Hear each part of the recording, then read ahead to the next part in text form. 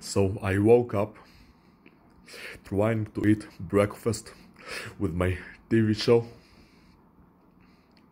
and I'm watching this scene, part of the TV show episode, a really trivial scene, but every time I try to watch it, that evil thing that attacks my legs twitches my thigh.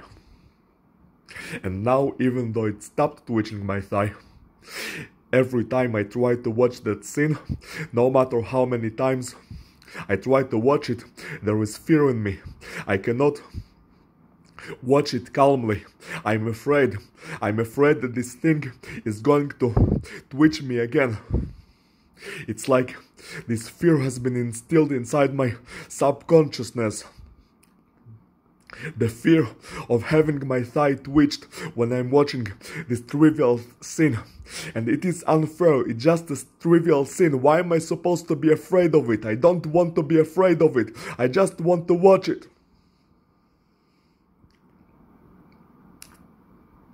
Same thing as I was laying in bed earlier, and I was thinking of a man punching a punching bag, and they twitched me so hard when I was thinking that, like, what's the problem with thinking of a man punching a punching bag? What's the problem with that?